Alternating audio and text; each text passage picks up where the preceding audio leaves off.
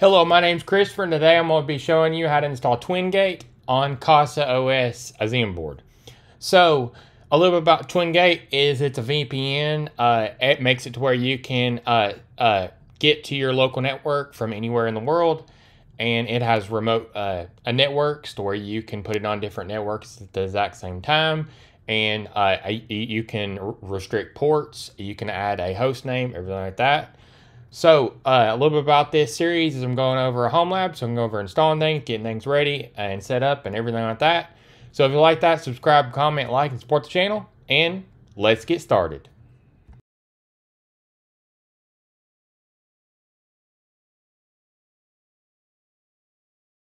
So if you go to twingate.com, you can get to it, and it's saying ditch your VPN. And it has different apps for different devices and a Mac, and it makes it to where you can sign in with your VPN profile. So a zero trust network, and it has multi-factor authentication and verification on devices and the serial numbers, different things like that, an orchestration layer.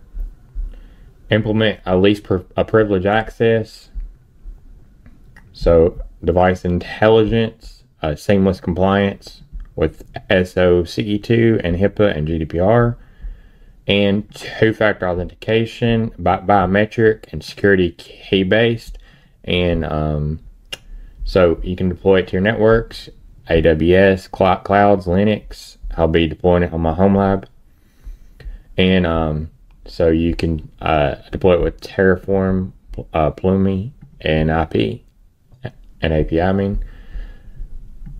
Architected for speed, so it is pretty fast. And let's go ahead and let's get signed in and get signed up. So once you get your network all set up and you're signed in, you can see welcome to Twingate. You can define your network, so you can add a remote network. And you can say on premise, and then I'm going to say Casa OS.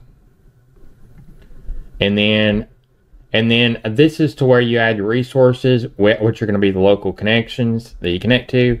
And you can deploy connectors right here. So, so we can generate tokens.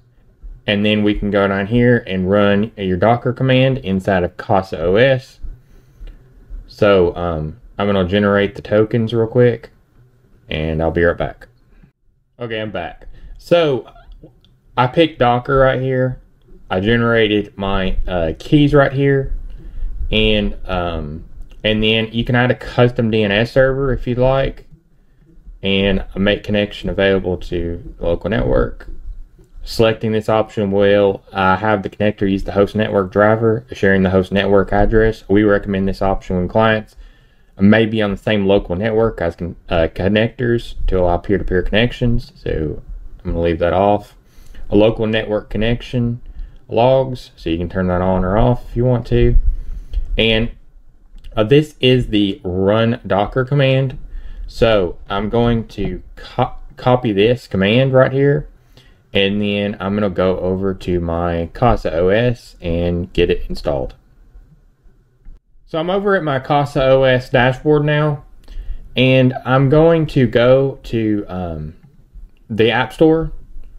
And then I'm going to go to Custom Install. And then I'm going to go up to here to Import. Then I'm going to Docker CLI, because that's a CLI command. And I'm going to put that all in. And then I'm going to submit, and then it's going to fill it all in here.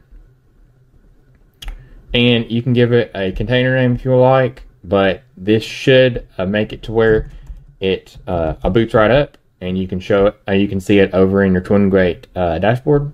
So you do have to give it a title, so give it to that. And then I'm going to press install right here. It's going to boot up. The Docker Compose in the background.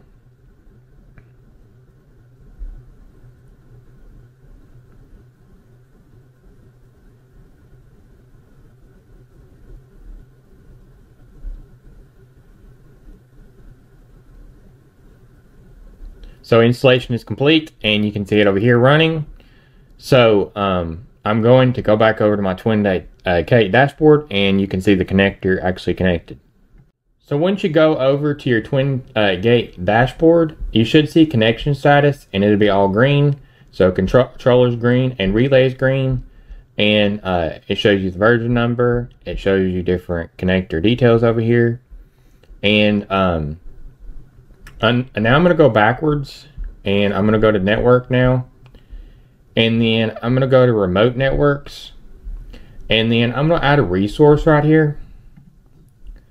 Then I'm going to name the resource AdGuard Home, and I'm going to put the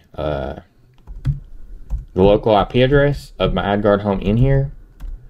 So, and then now I'm going to go ahead and I'm going to put an alias. So actually this is going to be my Casa OS resource, since that's the IP address.